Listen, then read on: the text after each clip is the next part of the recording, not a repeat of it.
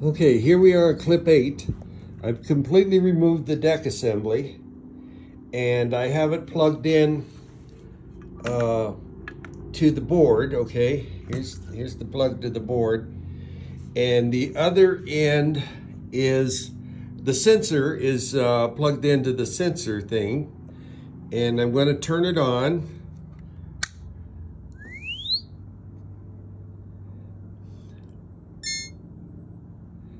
And they both went together, and I noticed, watch this again, I'm going to turn it off, and you can watch the actual deck motor start up. I'm going to turn it on now.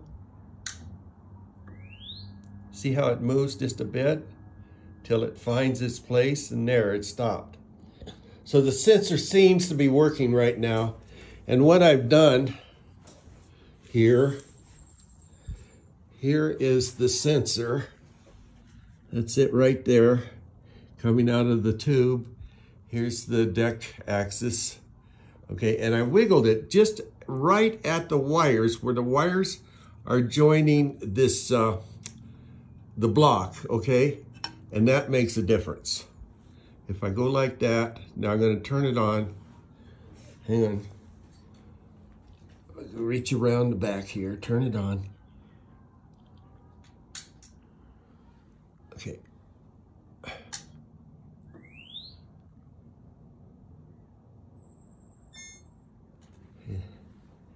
It did, it's still hooked up, okay?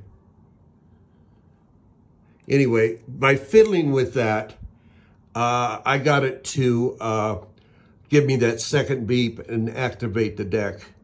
And of course, it's way out of balance, but that's it. So I think that whole, I need a new cable probably.